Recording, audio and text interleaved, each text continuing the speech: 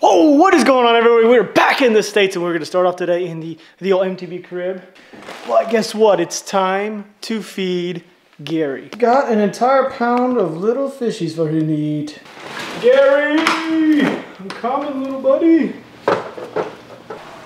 He's right there. There he is. What are you doing, Gary? Just chilling? Oh, he's feisty. He's going to eat. He is going to. Oh, of course he's going to eat because we're going to put minnows in front of his face. Here we go. You guys. I'm just gonna put one in there, just right here. All right, Gary, you ready for this? Here you go, dude. So quick. All right, Gary, you ready? Here goes number 2, little dude. Oh, it's so awesome. Gary, you still hungry? God, look how fast they are. Gary, you're such a fast little bugger. You ready? Where are you at, dude? Oh, God, dang, you're getting big. You're growing up so fast. You ready? Dude, this is so awesome. All right, let's see if we can get one right in front of the camera. I don't know if I have yet or not. Look at the scales. Oh, I don't know why this is so amusing to me. Just watching them in their natural habitat. Oh, boom. Come on, Gary, explode on the other one. Explode on the other one. Here's some more. Get him, Gary. God, he's growing up so fast. Might be enough fooling around. Do you need any more? All right, I'm gonna finish putting these in. Gary, enjoy the food.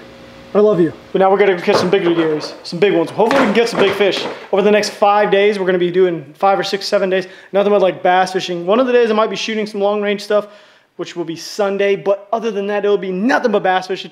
I have the feeling ever since I was in Greece that we're gonna stick a giant, a summertime giant, a big, fat, juicy girl, hopefully on a frog. I love me a good old fat girl on a frog. Oh my land.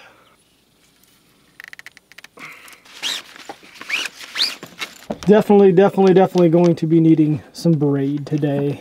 That frog in action, ooh, I cannot wait. We're gonna really be putting these rods to the test, these travel rods. What do you guys think? Think it's gonna be work? Think it's gonna work? Think it's gonna work? I don't know.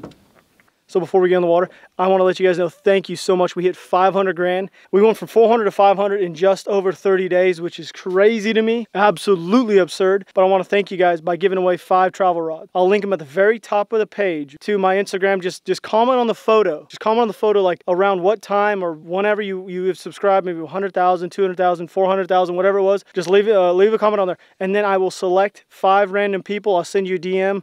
Send me over your address, and you guys will have a rod shipped to your doorstep. Let's go catch some bass. We got some summertime fishing here. We got a lot of grassy bass, grass bass. I love grass bass. Covered up, head to toe, brought out the samurai hat. Let's get at some bass fishing.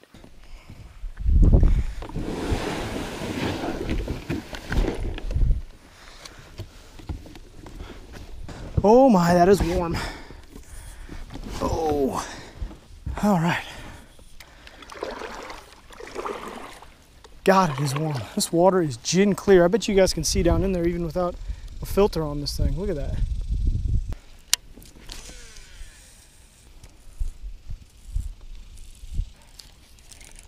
No, no way.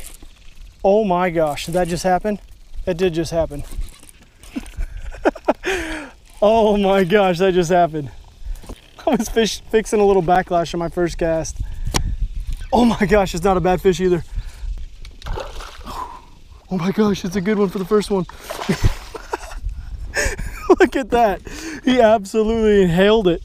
So on the first cast, I was just fixing my drag, fixing the spool tensioner and all that kind of stuff. And all of a sudden, this thing absolutely inhaled it. Absolutely inhaled that thing. Look at it. It is way down in his throat. There, I got it out. It was way deep in there. I just clipped it, pulled it back through, and he is good to go. First fish of the day. Not a bad one. Absolutely just inhaled that thing. Love it when that happens. You know you're on the right pattern already. Look at his teeth. What a way to start the day using a belly weighted swim bait. You guys have seen me use this a lot. This place is full of grass. I just spooled this thing up and I was just fixing the line tensioner, or the spool tensioner, excuse me, and adjusting the drag a little bit. And that sucker ate it on the fall. He didn't want to wait at all. He was just goonk. Let's see if there's any more down there. I'm just gonna let that thing sink for a second, I guess. And just give it a little bit of a, ooh. That was just grass. I just got excited over grass, everybody.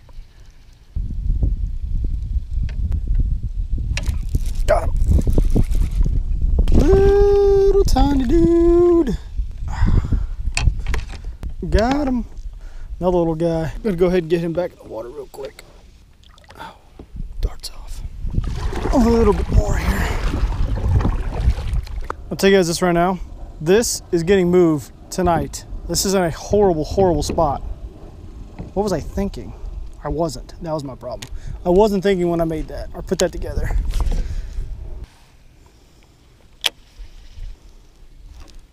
Oh, there we go. There we go. There we go. There we go. Come on. Stay pinned, stay pinned, stay pinned. Come on, baby. Oh, it's a good fish. Good fish. Get out of the grass. Get out of the grass. Get out of the grass. Oh, I'm hooked. Ow, ow, ow, ow, ow. Oh, that was a good one. Oh gosh, it was a lot more pinned than I thought. Come on, got him. Oh, there we go. That is a good quality fish right there, ladies and gentlemen. Oh man, what a beautiful fish. Glad I can come back from Greece and stick that one first couple casts. Oh yeah, just, ooh. Well, it looks like my knot wasn't tied very well. I think I'm gonna go ahead and just retie that. I tied an improved clinch knot and the line actually came back through. I don't know if I've ever had that happen before or ever really even noticed, but I'm gonna go ahead and retie just to be on the safe side. I'm throwing 15-pound floor right now. Usually I should probably be throwing that braid, but I got a frog tied on, which I'm gonna throw here probably in the next 20 or 30 minutes. It's, what time is it? It's 3:30 in the afternoon.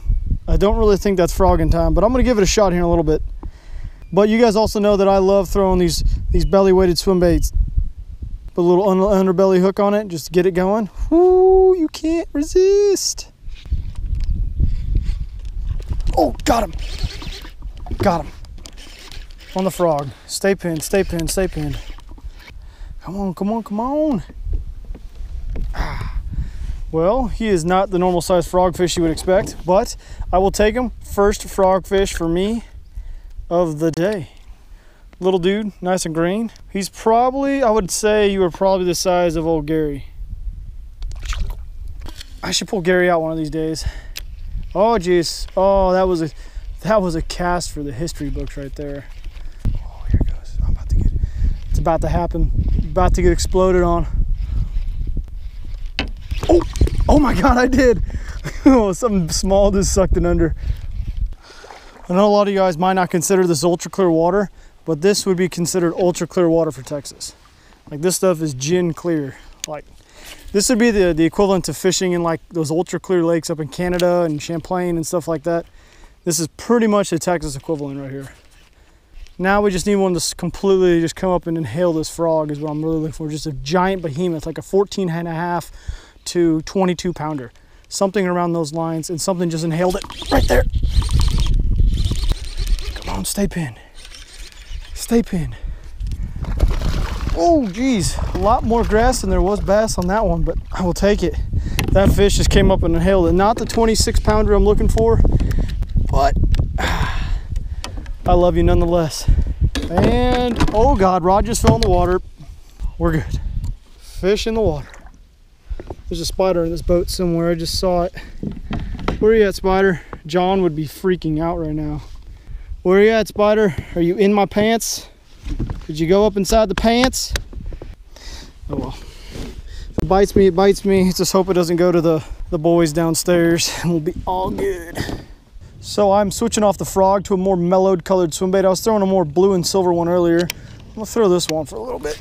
But I'm gonna be honest with you guys, I've been watching Iraq and Afghanistan war documentaries over the last few days. I generally go on like these kicks where I just like watch war stuff. And I was just thinking about it. I had more fun in Afghanistan than I had at pretty much any point in my life. Iraq was boring and very hot and very slow paced, but Afghanistan was fun, fast paced, and I didn't realize at the time that that was going to be one of the best times of my life. I just thought it was hell and when was it going to be over with, but no, that was 100% one of the best times of my life. I feel like I learned a lot about myself over there as well.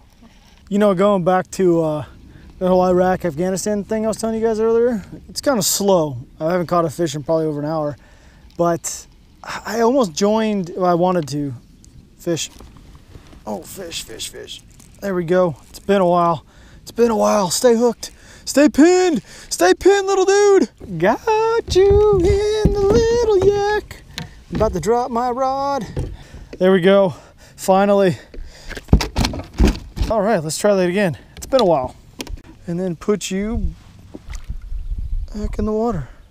The underwater shot was probably not too good on that one. He kind of did his own thing, but so I've actually got to go pick up a gun today. LWRC has sent me a gun. It came in while I was in Greece, and I kind of want to go pick that thing up today and show you guys, because I've been waiting on this gun for months, literally months. But you know what I've been thinking about before I caught that fish? I was sitting there just thinking, I guess I haven't really told anybody this, but back before Avery was born, I think Sarah was pregnant, when they first did like the initial invasion. Well, now I don't want to say the initial invasion. It wasn't really an invasion. Oh gosh, is that a fish? That's a fish. Oh, I'll come back to the story here in a second.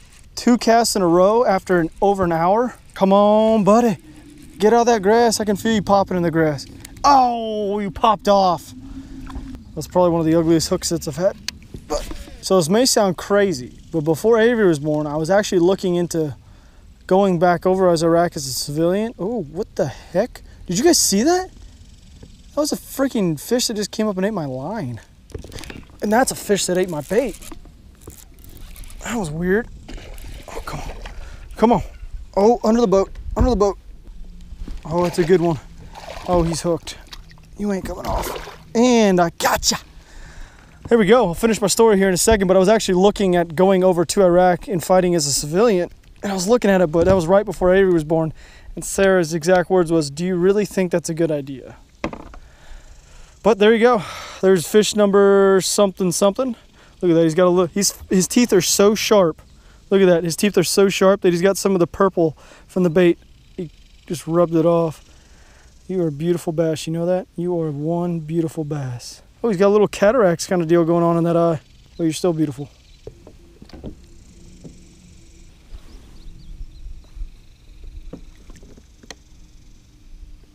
So anyway, what I was saying was I was trying to actually go back and fight. I don't want to say fight. I don't think that is actually the right word, 'cause that's what it is. But fight with the Kurds against ISIS. I looked actually heavily into it. I know that sounds crazy. I know you probably guys are like, he's blowing smoke. No, I'm not kidding. I really was. But Sarah made it very clear that it probably was not a very good idea, since I was just about to have a child. Because, you know, I was in that area. I was in Mosul and Kirkuk, and I didn't really do a ton in Iraq. And I thought what was going on was horseshit. And I was like, you know what? If I had a good contact over there, probably would have been a very different story. But everything I could find was super sketchy.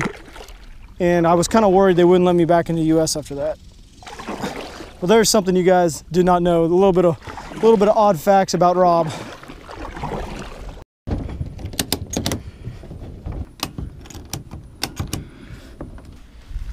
So I'm sure there's some of you guys who are thinking Rob is crazy, or he's making it up about that stuff we were just talking about in the kayak. But I promise you, I had my reasons why. Yeah. So the reason why I was feeling the need, like I was going to have to go over there, or felt the need to go over there, was because those people, I knew they couldn't help themselves, like whatsoever. Like I knew it was going to happen.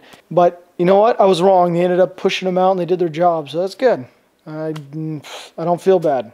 But now we're sitting at the house, chilling with the... Oh, well, I guess Avery did some art lessons while we were gone. God, that is crisp. Look at that. Look at that beautiful thing. Like that is a freaking masterpiece. Like, oh yeah, that's a little close, but oh yeah, there we go. That's the way I like it.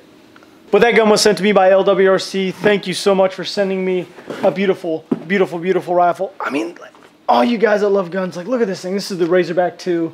This thing is a hog slaying machine. I mean, it's such a hog slaying machine, they actually engraved a pig on it. You guys like that thunder thing? You guys hear Avery? Yeah, she's in a fantastic mood since we're back. But I'm telling you, the time zone difference is still, it's hitting me a little bit hard. Sarah says I look really tired, and I feel like I've hit a brick wall ever since I got home. I'm just kind of like... What? The potty book. Mom actually.